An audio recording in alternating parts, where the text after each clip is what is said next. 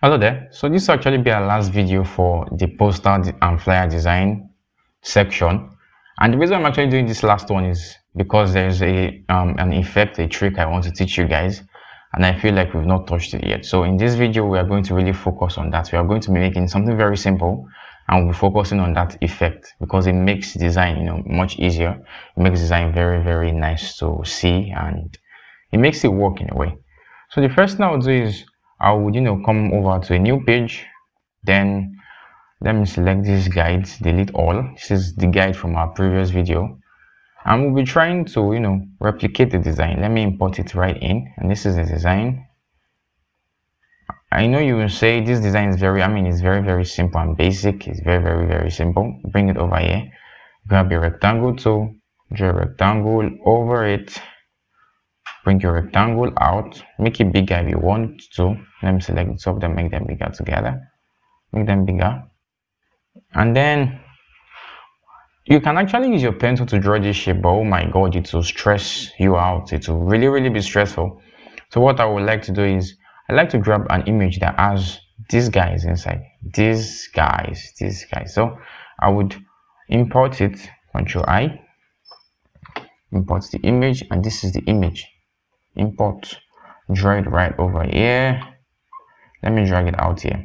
Now this is a trick I want to teach you guys. I think I've already even mentioned it in a previous video, and that is to use the quick trace. Once I quick trace this, it automatically replicates exactly what this image is like. And this is what I'm saying, this image is kind of large, that's why it's taking so long to quick trace it. So that is done. So let me delete this, come over here, ungroup, delete the background, and select I know if I move this, let me delete these guys first. These guys, but leave this guy. These guys are useful because you can see it's on this design. So I think the thing is, if I move this guy out here, this is just a white shape and I don't want that. So I'll select this guy, select this white shape, and use this option, the trim. So you trim out the faces that are intersecting. So trim this out. This is looking nice and sharp.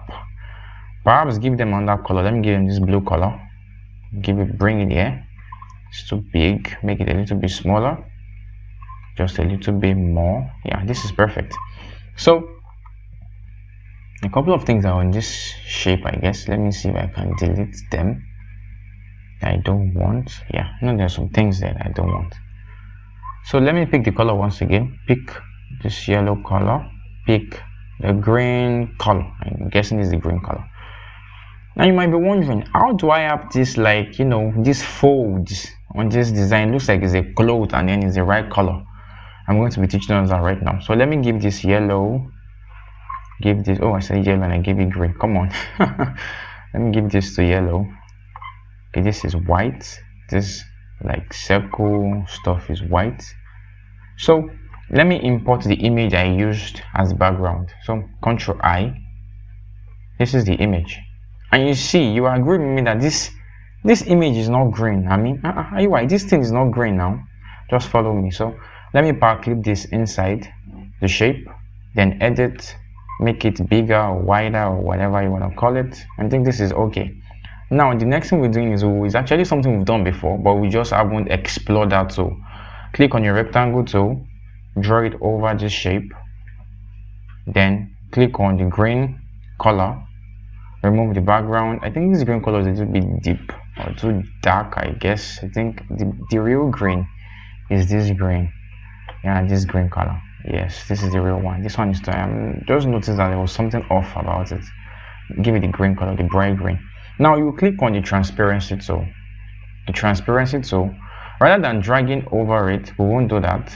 Or rather than increasing the opacity, we'll still do that, but I don't really think we'll be doing that. So stop this, Ctrl Z, click on the transparency tool. Then you see this option on the toolbox.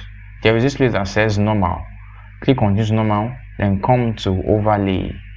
Click on overlay, and just like that, you have something very similar, but this is still looking a little bit off. You know what we want to do? Select this green shape, Ctrl D, duplicate it, and to the center. See, this is a little bit more green, but it is not as green as we want it. So let me delete this. That means overlay is not really working. Let's play around with other ones that we have there. Can play with and you see what it's doing. Play with all. Okay, I said and again. Play with all. Play with XOR. Play with soft lay. Play with add light. I think add light is the right one. So add light is really looking nice. So I think this works. So select this option, and just like that we have something very similar. See, it works seamlessly. Let me remove the outline. You type in whatever it is you want to type in. Happy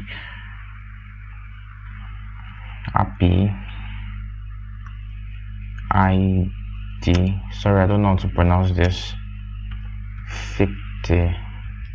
So make it the right size, centralize it, put it at the center, change the font if you want to change it, import the logo, and boom, we have this flyer design. So I really hope that in this flyer design series we've been able to teach you effects that will make your flyer designs nice and pop.